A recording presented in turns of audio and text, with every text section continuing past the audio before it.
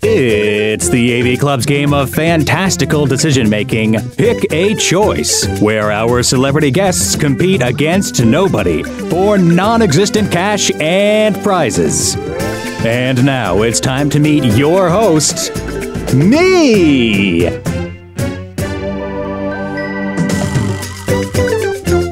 Hey AV Clubbers, this is your senior editor, John Tatey, and it's time again to play Pick a Choice, the decision-making sensation that's sweeping two nations. Our guest today is comedian Matt Braunger. Yes. Is it Braunger or Braunger? It's Braunger, but I imagine some people might pronounce it that way. I think the big thing is me, I just didn't. Yeah, you sophisticated it up. Yeah. Should we play our game Let's now? do it. Okay, round one. All right, Matt, as you know, you're going to pick two famous names from the blue deck here. Okay. Flip them up. Let's see what you got. Okay. These one's are two, real, one's not. Two classy folks, yeah. Yeah, they are. Susan Sarandon and Don Draper here. So now we're going to pick a scenario into which you will fantasize one of these folks. Okay. This is a frequent pick, spending a $100 Amazon gift card for you. Yes. Okay, so would you rather have Susan Sarandon or Don Draper spending that $100 Amazon gift? I think Susan Sarandon is amazing, and I respect her work, and she's a lovely human being, but I would give it to Don in a heartbeat. Really? Oh, yeah. Don wouldn't even know how to work the computer to buy it. Damn it, I didn't even think of that. With technology, you'd just be, what is this? What? But Don has maybe a young, intern from the future or something like that who's just showing him things to buy, and he's just hammered, but fun hammered. All right, Susan Sarandon's out. Don Draper wins round one. Okay. By the way, your Don Draper what was uncanny? What? That's all you have to do. You have to kind of do this and shake a little when you say what. This one. All right, show us what you got. Whoa. Whoa. So we got B. Arthur, and we got Ziggy Stardust era David Bowie. Very specific card here. I can't pick which of those two I love more. Well, maybe you won't have to pick. Maybe it'll be an unpleasant scenario. You'll have to pick which one you hate more. Okay, so one of these people will be complaining to you, complaining about you to HR. I love this one because it basically assumes that I work with these two in some sort of office scenario. I mean, what's the most accounting? So Ziggy's in accounting. Ziggy Stardust is in accounting, the Mars man. And I would think B. Arthur would be the CEO of something. I was just going to say, I think B. Arthur would be running the place. And that's messed up. If the head boss, who could just fire you right away, is like, I'm going to complain about you to my underlings. Yeah. How's that make you feel? What do you think you did? With B, it was something I definitely deserved. I deserved the complaint. Ziggy is complaining about stuff I wasn't even aware of doing. You know what I mean? He's affecting my purple energy, like something like that. Oh God! So You're just not sensitive enough for Ziggy Stardust era. No, or intergalactic. I think that's what it is. He's not intergalactic enough. Wow. He's not vibing. We can't share this cubicle anymore. That's Get out of here. Tough rap. It is. Not intergalactic enough. That's why I gotta go with Ziggy. Okay. Because I just want to hear his complaint. Even if I lost my job, I would want to hear what his complaint was. And he probably would sing it. And it would be amazing. He's gonna sing it for you, definitely. Yeah. Time for round three, the variety round. Okay, and great. You are here promoting your new Netflix special, which is also here in giant square form, Big Dumb Animal. Yep. Well, because you're a citizen of Netflix now, I've compiled a list of Netflix categories. So some of these are real and some of them are fake, Matt. Okay. And you have to figure out which is which. For everyone you get correct, I'll give you 2 seconds to plug your special to the camera over here. Okay. Okay? Ready? Steamy German language movies.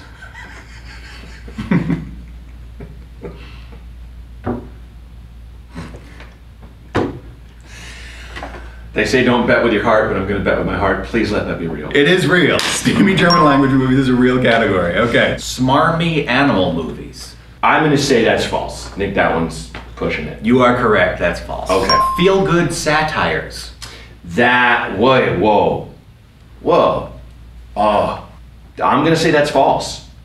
That is an actual Netflix category. I don't know. That is so specific. Like, that's probably 2 movies in the pantheon of all film.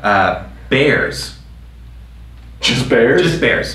Again, I gotta vote with my heart because I hope that's one, yes. I'm afraid that's fake. See, I knew it. That was wishful thinking. It was wishful thinking. Yeah. Reggae. All right, I'm gonna go ridiculous. I'm gonna go, yeah, that's a real one. It is a real category. Bang. Political tearjerkers. Yes, that's real. Is that real? That is real. Romantic Japanese language coming-of-age crime movies. Yes, that's real. That is false. Okay. Sorry. Too long. Witty romantic comedies starring Lee Van Cleef. Amen.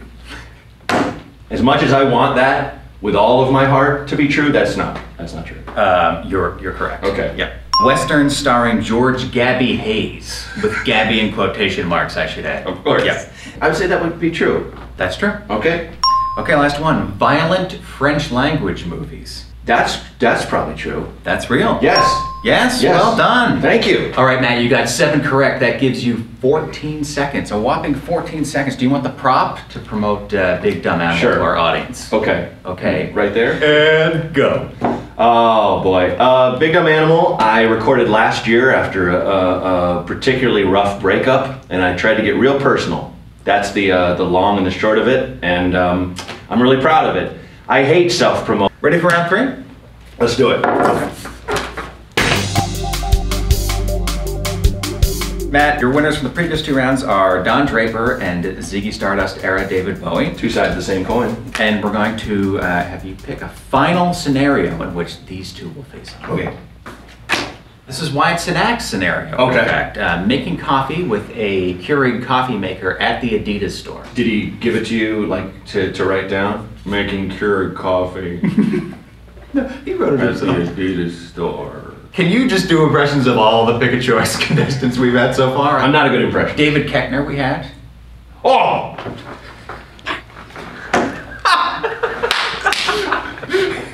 Yes! And this should be a beer. Yeah. Okay. So Wyatt Cenac's making coffee with at the Adidas store, and do you want David Bowie or Don Draper making that coffee for you? Let me say that Don would be hilarious, just to watch him, you know. Oh, again, the try to- technology gag. Yeah, and just don't give him any direction. He doesn't know what it is. It's like, where's the coffee, like hitting the side. But I would love to see the creativity. So I'd love to see what he would do. He certainly would not make coffee, but he would make something magical. What do you think he would make? You would come back and that Keurig coffee maker would be disassembled. You know, it'd be like this design, and it would maybe might make it in a strange robot shape, but like a sad robot, I think. Like a robot with its head in its hands, kind of Yeah. doing the thinker. Yeah. Maybe with a hand up An high. angsty robot. An sure. angsty robot, yes, that was heartbroken.